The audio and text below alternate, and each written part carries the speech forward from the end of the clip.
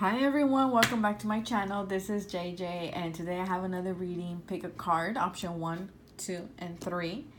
Like always, timestamps are listed down below in the description box along with my email for personal readings. And now I am also linking my website, and you can go to my website, go to the services tab, and you can see the readings that I do offer. I want to start by saying thank you to everyone who has liked, shared, commented, and disliked my videos as well. And I also want to say thank you to all of you who have booked a reading recently. You guys have kept me busy, and it's good busy. It's been amazing always sharing space with you guys. It's an honor for me to be picked as your tarot reader. So thank you very much. I love all the readings that I do. I feel like people who are getting readings at this time are people who are having some type of shift, and I don't blame them. It's from the eclipses that have been going on. A lot of them have been about personal things coming to the surface and having to change their life or having to pursue something in their life, something new or something that they have abandoned in the past. So if you're out there and you feel that way, know that you're not alone. There's several people who are going through that as well, who are having like a wake-up call. So like always, these are general readings. Take what resonate and leave the rest behind. If it doesn't resonate with you, please don't try to force a situation into your life. Let's see. That is it. So you could pause the video and run your hand over and see which one you pick, or you can just pick a number. Again, 1, 2, or 3. So let's start with option 1. So option 1, 2, and 3, okay? We have the Knight of Cups. So someone's offering you their cup. Someone's offering you something. I'm hearing an apology, an invitation to something. This is my little fluorite crystal. The Sun. Wow. Wow. If you picked option 1, someone is offering you their sun. They're offering you happiness, abundance. They're offering you, I don't know how to put it in words. They're offering you like their all. Now let's see. Hopefully I don't tempt the devil with this card here, but oh, look at that. Someone's offering you some type of truth, okay? A truth that will make you very happy. Now this person could be a Leo because it is the sun here, but it does not have to. This person, I feel like they are offering their truth to you, and therefore they're making you very happy, okay? Or maybe some of you are offering your cup, your truth to somebody else. And that is also, this person's gonna, if you feel like you want to offer your cup or your love or show your love to somebody, go ahead and do it. This person will reciprocate the feelings back to you, okay? They will be truthful. You will feel victorious. If you want to ask somebody out, they will say yes, or someone may be asking you out as well, and you will most likely say yes. If not, if this has nothing to do with you, with the Knight of Cups here as well, they're telling you to go after what you want, what makes you happy. Go after that. That's the Knight of Cups. The Knight of Cups is, they're joyous, they're happy, they're going after what they want, right? So I feel like if you want something, go for it. You will come out victorious at the end, regardless if you're offering your cup to somebody else or somebody's offering their cup to you. I'm sorry for the leaf blower in the background. They are doing the gardening outside, so I just don't want to stop the video. So just please ignore that. I'm trying to speak loud. So regardless of this, there is a truth that is coming to you. I feel like it's a truth, but it's an emotional truth too that will make you very happy. There is an offer of love, an offer of happiness. If someone is coming to ask for forgiveness, I feel like this person is being truthful. This person is speaking from their from their heart. They're being honest with you, okay? They're not telling you what you want to hear. They're actually telling you the situation and how they felt at the time. And I feel like you guys will rekindle or will make the steps, right? Like you guys will become friends again, or you guys will end up talking again. But regardless of the situation, you are coming out victorious. You are thinking clearly. Go for it, okay? So now to option 2. So option 2, we have the Two of Wands, Eight of Cups, and the Seven of Swords. Some of you are going on your own path here, because the Seven of Swords to me is, if it's not stealing something,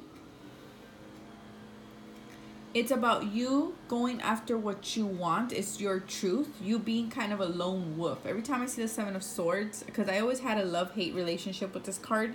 It used to come up a lot for me when I was thinking of doing my YouTube channel. And I'll be like, why is that card coming up? And so I started doing research on it. And this person, I don't remember her name, but she vlogged about it. And she opened a new vision for me in regards to this, the meaning of this card, which is you not being afraid of going down your own path, doing what you have to do to get what you want done, okay? And being okay with being alone. Eventually you will find your tribe. So if you're in a situation like that where you feel like you're alone, that you have to do this situation on your own, people are not helping you, I feel like it's okay, because some of you are walking away from a relationship or a partnership of some sort. Now, this could be love relationship, it could be work relationship, any type of relationship. Regardless of that, I feel like this person or this situation is not making you happy here, because you're leaving. Here, the Eight of Cups is you're going after something that is more meaningful to you, because whatever it is that you put your effort and your time into these cups is not making you happy. And I feel like you have to go about it on your own. You have to use your skill, your wittiness, your intelligence to kind of go after what you want. I feel like also some of you saw the possibilities in the world, because the Two of Wands is also a guy standing in his castle looking out into the horizon. So I feel like some of you have seen the possibilities or have already envisioned kind of like what you want, and you're going after it, because wherever it was that you were, whatever situation that you were in was not making you happy. Also, another thing here, what I am getting, and I always get it with this deck in particularly, is the ball is on your court now. Okay, it's like you have the world in your hands here. Spirit is giving you the ball, or someone is handing you the ball. It's in your court now. Are you gonna play ball, or are you just gonna let it slide? And I feel like some of you are like, yeah, I'm taking the ball and I'm running with it. I'm doing my own thing. I'm going at it and I'm finding that which makes me happy. Okay. Another scenario I am getting here is someone is running away with something, a partnership, another person, or this could be you running away with something, stealing something, and you're running from that. You're running away from that. Be careful, okay? If that is the case, don't be doing that. That's bad karma. But I'm not feeling that for everybody. I'm feeling like you're just doing your own thing. This is Moon in Aquarius, so you're doing your own thing. You're going about it on your own. Make sure you have all your ducks in a row, and just, do your own thing. Do your own thing. Eventually, you will find people who will support you and who will have the same vision as you. Okay, don't be afraid to leave if something is not making you happy. Some of you are leaving a relationship that was being sneaky behind your back, and you're just leaving. You're like, I'm out of here. I'm tired of this. I'm out of here. So that was option 2. Now for option 3.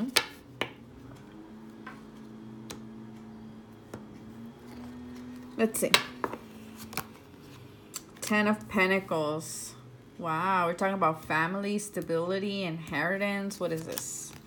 The King of Rods. So some of you are married to a fire sign or want to marry a fire sign. And the King of Swords.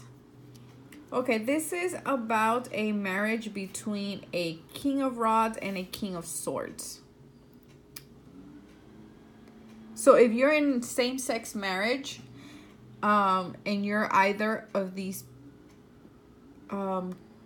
characters, I guess, of these personalities here, your marriage is solid. It is a very earthly marriage, I would say. It's a very solid marriage, okay? You're leaving something, you're leaving a legacy for your future generation. It's something that it's a very strong foundation. There's a strong foundation in this marriage, okay? There's a lot of financial security. You have the house, the car, everything.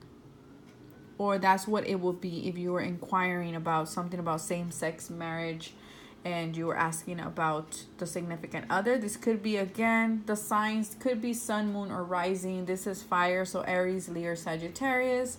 This would be air, so Libra, Aquarius, and God, I lost the other one. Gemini. I'm so sorry for my Geminis. I love my Geminis, but my mind went on blank. So if not, this could be also female, okay? It could be that maybe you're married, or I'm feeling like someone's choosing between a King of Swords and a King of Rods if you are a female. But I feel like you're basing your decision on which one can give you financial security, which one can give you I'm going to pull another card because this is not, I feel like you're basing the decision on, yeah, which one could give you the family that you want, which one can give you the car, the house, stability, the family, the whole package. You're like looking for the whole package here. Yes, you're looking for your 10 of Cups. So some of you are getting married. If you're in the same, again, especially with the rainbow here, I feel like this is more to do with people of the same-sex marriage. Or you may be attending, if you pick this, maybe a son or something like that, or family, or somebody around you is getting married. Or you yourself are inquiring about this. You will be happy.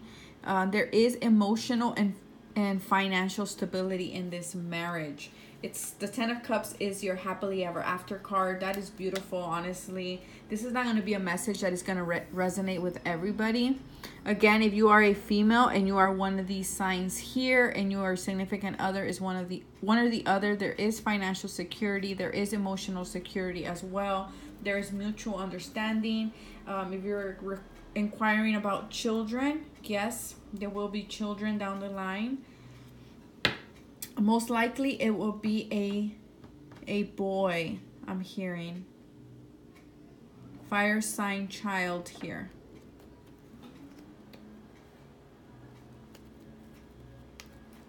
So again, this message will not resonate with everybody, but that is what I am getting.